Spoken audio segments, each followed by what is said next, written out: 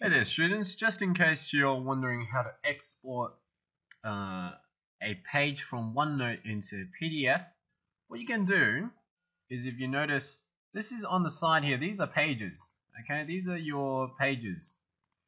Basically, once you click on a page, let's say you do your assignment in here and you've done all this, you typed it all, you're pretty happy with your solution. In order to export it as a PDF, what you're going to do is you're going to go up here where the file is, click File, go to Export. That's where export is, and notice this is on page, so you're exporting a page, which was the page I was on right now. So notice up here it says NCA, it's meant to be VCAA actually, but that was the page I was on.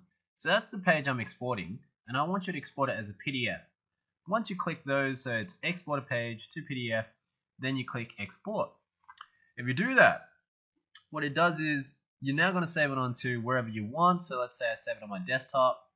I'll save it out here. I'm going to call it VCAR 2002 answer. Okay. Then I go to save. What it does is it exports all of this onto the desktop. So if I go to desktop right now, there you go. This is my PDF file. So if I open it, there you go. That's my solution in PDF format.